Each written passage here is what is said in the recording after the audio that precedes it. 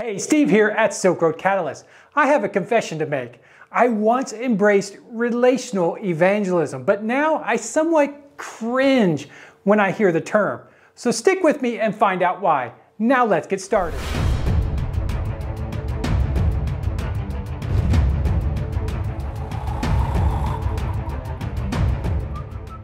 Thanks for sticking with me. As you watch this episode, I want you to think about friends who need to hear this message and then forward it to them. And while you're at it, I encourage you to like this video and subscribe to our channel. To share my thoughts on relational evangelism, let me tell you this story. A friend of mine served for 2 years as a missionary in India. Near his home in India lived a Hindu priest. So after a year of building trust with this Hindu priest, my friend shared the gospel. The Hindu priest was cordial, he was engaging, but he had no interest in it, and not because he was a Hindu. He had no interest because my friend waited a whole year before saying a word about Christianity. For this Hindu priest, my friend's faith wasn't valuable enough because he waited too long to say anything about it. While I was living in China, I used this same strategy. But I learned over time that I didn't need to build relationships with anyone to share the gospel. In fact, when I approached people in light of relational evangelism, I rarely got anywhere with them when I finally shared the gospel.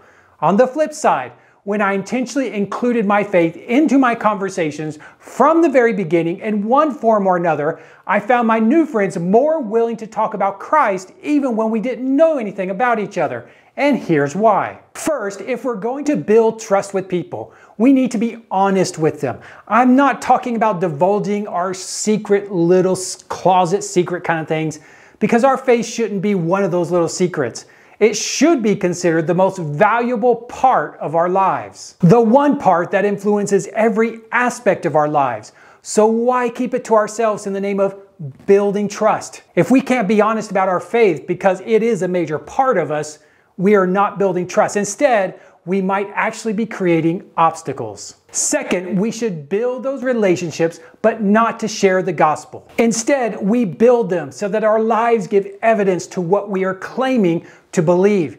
Make it known that you follow Christ from the beginning, and then allow your life to prove it as you build trust with your new friends. For example, one of the first people I ever met in China heard the gospel from me soon after we first met. I didn't wait to build a relationship to share it. I found a way to share it. And 3 years later, he gave his life to Christ. And during a conversation I had after he believed the gospel, he told me that when he first met me, he had heard what I believed. And then he watched me for 3 years to see if my life lined up with my beliefs. That is what my relationship with him allowed me to do. Prove my faith. And finally, don't use what I'm saying as an excuse to be one of those people who walk around screaming, "You're going to hell if you don't repent," kind of person. That is not an effective strategy unless you want to annoy people. So the big question is, how do you bring up your faith? Easy. I use what I call God statements. A God statement is like bait when you go fishing. There's no guarantee you'll catch anything, but you have to throw out bait to catch fish. In the same way, you have to throw out gospel bait to see who is sensitive to spiritual conversations. God statements are merely statements that point your listener to God in one form or another. It's not necessarily an outright gospel presentation from A to Z. It's simply a statement that shows the listener that you believe in Christ. For example, you could say, "Can I pray about something for you?" Or find a way to talk about your church or something your pastor said. Or try to find ways to simply say the word God in your conversations, not in a profane way, but in a way that points to Christ. Weave God statements throughout all your conversations with the lost. Many may not respond to them. Some may try to change the conversation, and I've had that happen many times. And some might not like what you have to say, but eventually you'll find people who want to engage you back and learn more. So yes, be relational with people. Build those relationships.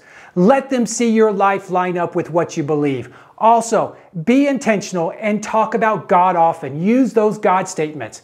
But for heaven's sake, don't wait long to make your faith known in the name of building relationships or relational evangelism. Eternity is at stake, and hell is real. I'll see you next time.